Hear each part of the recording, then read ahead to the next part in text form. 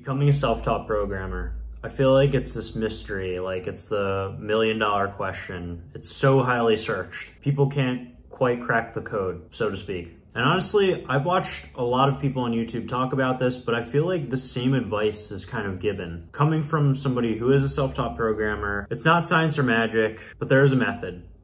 A different method that I use that I found really helpful. Frankly, this video is probably geared towards all types of programmers, but the community that we're growing on this channel tends to swing towards self-teachers and digital DIYers. So no matter what background that you're coming from, feel free to jump on the bandwagon. All right, so let's jump into it. Here is the No BS guide on how to become a self-taught programmer. I'm gonna break this video down into 6 different steps: strategy, portfolio, studying, networking, applying, interviewing. All right, sick, let's do this. Let's talk about strategy. This is a fascinating topic because everyone and their mom is going to tell you that you need to stand out. You need to be some sort of technical messiah. Something on your portfolio has to be so eye-catching and completely different.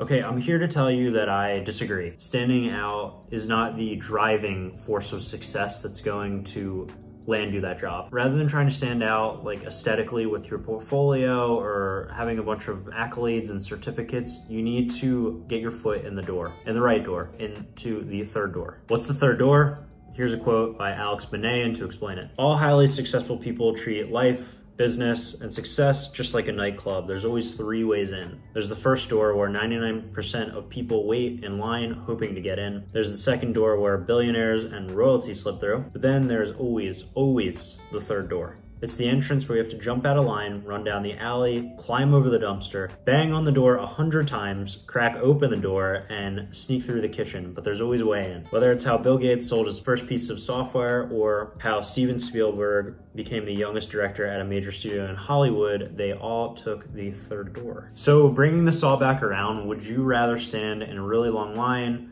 hoping that if and when you get noticed, somebody will notice you, or would you rather rely on tactical persistence, taking the third door? If it's the latter, then great, you're in luck. Your strategy is essentially going to be sheer will and pure stubbornness, thinking outside of the box. So I want you to keep this idea of the third door technique in the back of your head as we move on with the rest of the video. So let's now jump into the actual doing part of this process. So number 1, we're gonna talk about your portfolio. The biggest thing that you need to understand about your portfolio is making sure that it is presentable, readable, professional, and organized. Again, going back to this third door strategy, the goal is not to create the most eye-catching, aesthetic, creative portfolio that anyone has ever seen. The goal is more so to create something that is clean, organized, professional, and presentable. There's a great example of a portfolio that I'll link in the description. I also made another video about this if you want to check it out. Okay, so what about the actual projects in said portfolio? How are you going to showcase your skills? Okay, so you should have at least 2 projects, I would say 3 max, and the projects are going to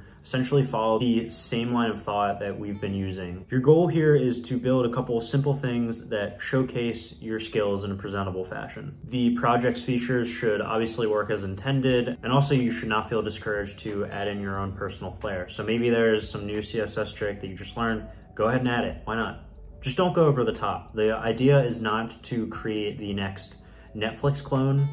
I can't believe that people actually do that, especially for entry-level folks. Like, you don't need to make a meta clone to showcase your skills properly. You can do that. You really don't have to. Again, think simple. You have to learn to strip away the more mentality. The internet likes to shove that down your throat. Additionally, your project should focus on the area of focus that you're trying to break into. So for me, it was front-end development. So what I ended up doing was creating a couple of different projects that showcase my ability to write vanilla JavaScript code and also React code. So what I recommend is doing something like number 1, building a vanilla JavaScript Asteroids game, which I'll link in the description, and number 2, a web-based application, built from React or some other cool framework. I also made another video about this if you want to check that out. Right here. All right, let's talk about studying. So a lot of people will tell you that you should study vertically, which basically translates to having a very large domain knowledge, so knowing a bunch of different things. I'm here to tell you that you should not. You should study only what you need to know to pass the interview. I repeat, study only what you need to know to pass the interview. You're going for strict and strong domain knowledge. How do you do that? Number one, you need to have a solid foundational understanding of the fundamentals, and number two, you are going to interview, and interviewing informs you of what it is you need to know to pass the interview. So let me break that down. Number one, having a foundational understanding. Foundational understanding is something like knowing how to write a for loop. Solidifying a simple concept like that is as simple as going onto YouTube or FreeCodeCamp. You can basically look it up. And another thing that really used to help me, early on, I would do a ridiculously simple tutorial. So something like a vanilla JavaScript to-do list. I would use a YouTube tutorial to essentially lean on, and the first go around, I would watch the tutorial and then I would complete the project with the instructor. Then after a few hours or after a day would go by, I would try to do the project by myself with as little help as possible until I got stuck, and then I would refer back to the video. When you do that enough times over like a week or a week and a half period of times, you should be able to build a ridiculously simple project eventually without any help at all from the YouTube video. This is a great way to solidify foundational understanding. So once you have those foundationals down, you need to start failing interviews. Yes, you heard me correctly. You need to start failing interviews. I alluded to this earlier, but like I said, interviewing essentially informs you of what it is that you need to know to pass them. So you have to interview as much as possible. We'll cover this a little bit more in the interview portion of the video, but basically you have to go into interviews with the mindset that you are purely there to just gather information. So once you're done with that interview, for instance, in theory, you should know what you need to know to pass it. Now imagine doing that 5 times, 10 times, 20 times. Think about how much information you've accumulated. You'll use that as a basis to understand what you need to study to eventually pass that 21st interview. Remember, you're not in school anymore, so you don't get pinged or penalized or get a bad grade for failing one of these interviews. But wait, how do you go about actually getting these interviews? Arguably the most important factor, especially when you're first starting out and trying to get your first job as a self-taught programmer, is going to be networking. So I'm going to talk a little bit about how you should network. Assuming that you know little to nobody in the industry, what you're going to do is reach out to at least one person per week who works in the tech industry or has worked in the tech industry or whatever it is, to any capacity is involved in tech. You're going to ask them if you can buy them a coffee and pick their brain about what they do or what they did or what their current role is or what their company does. If you don't feel comfortable about asking somebody to get a coffee with you, then you can ask them to do like a 10-minute Zoom or a 10-minute phone call. If you don't want to do that and you want to just start out by doing something even easier, you can ask somebody if you can send them a few brief questions on LinkedIn or something, or on email. The point is to cast a super wide net and make it really easy for people to say yes. Okay, here's an important note that I need to share with you. At any point before, during, or after the conversation, you are not going to ask for a referral. I cannot stand that people still do this. It's amazing to me. Do not ask for a referral. It comes off as expectant and ingenuine. People are not stupid. They know what you want. So you have to at least act a little bit interested in what that person does or what their company does. And people really like to talk about themselves, so take advantage of that. Be interested in them.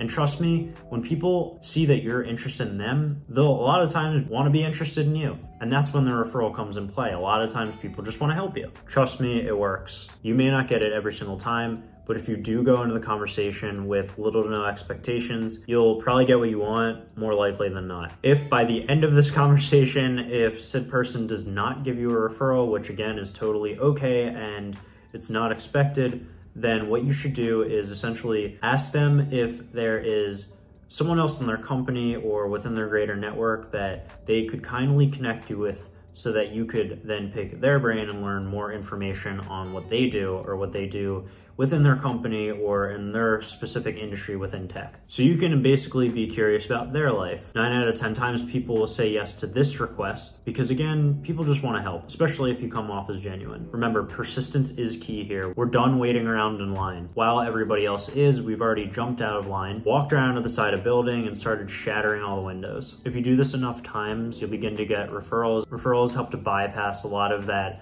initial work in the application process that everybody kind of just hates. All right, so now let's talk about applying. So there's this whole argument about quality versus quantity, quantity versus quality. This is my take on it. If you were to tell me that you are sending out 100 LinkedIn quick apply applications a day, hoping that you're gonna get a job interview, I would for the most part disagree with that approach. It's not that it's not okay, but I think that there's a stronger way to do it. I'd say that you are probably waiting in the really long line, hoping to just get noticed. If you're applying to 1 or 2 jobs a week, mainly just focusing on the strength of your cover letter, your CV, your resume, blah, blah, blah, I'd say that you're spending far too much time on 1 or 2 opportunities and you need to blast out way more applications. So what you're going to do is find a happy medium. Every single Sunday, I would scour LinkedIn and Indeed and find 7 to 10 jobs, let's say, that I felt like I really wanted and I wanted a gun for. I'd make it a goal that every day throughout that next week, I would send at least 1 meaningful application to 1 job out of that list. In tandem, I'd send out a few more applications per day on top of that meaningful application, just not as meaningfully. So maybe that's using like LinkedIn Quick Apply or just applying regularly, but just not putting as much effort into it. You're gonna have to just experiment as much as you can to figure out what it is that works for you and your schedule. All right, so you're finally getting interviews by way of applying, networking, combination of both, I hope. I discussed this earlier in this video. Interviewing for technical positions especially is quite unique because you can use them as a way to inform you about what it is that you need to know to actually pass them. So your mentality going into interviews is purely that of information gathering. Every interview that you're in, you're going to use as a practice round for the next interview with the next company that you're in. I talk about this a little bit more in one of my videos, but basically you have to pretend like you are a fly on the wall, that you're kind of just watching, observing, seeing what happens, being present in the moment and enjoying the process. Because again, the mentality is that you are gathering information in this current information gathering session so that you can have more information for the next information gathering session. As a byproduct, you will be much more relaxed, which will likely result in a better performance. And actually, this makes the experience better for the interviewer too, which is great because you want to leave a good impression. The reason why it's better for the interviewer is because think about it. So many candidates go into interviews, especially entry-level interviews, overly eager, cocky, overly confident. Who wants to interview somebody like that? As I mentioned earlier, you kind of have to go through this process like several times, like 10 plus times, 20 plus times. And eventually you just start to get better at it. You begin to improve at like letting it all just go. And that's why it's so important to just interview a ton. Keep interviewing, always interview. Again, this is the No BS guide, so a lot of this just comes down to luck, persistence, and preparation as best as you can. And in the craze of these interviews, one day something happens. You get a call back or a final round interview. But even when you're in a final round interview, you have to continue to keep interviewing. And I'll tell you why, because we derive confidence from our options. And it's the basis of an abundance mindset. So treat it all the same as best you can. And I know that's difficult, no matter what stage you are in the interview process. And one day, one of these companies will call you back after a final round interview and they'll give you an offer. And guess what? It's gonna be a glorious day. And you know why? Because you had the guts to jump out of your place in line, bypass all the folks in it, ahead of you and behind you, run around the side of the proverbial programming job success building, smash through each window, each door with persistence and integrity until finally one opens and you jump right through it. Wow, that closer was so memorable. Anyways, thank you for joining me today. I'm confident that this No BS guide will help you land a job as a self-taught programmer. I really tried to lay it out as clearly and as organized as possible. So if you found yourself at the end of this video, special thanks to you for sticking it out. As always, hit that subscribe button if you like the content and obviously give this video a like. And I would love to hear from you, so feel free to drop a comment or a question below. Also, let me know what you want the next video to be about. Would love to hear it. Until next time, peace.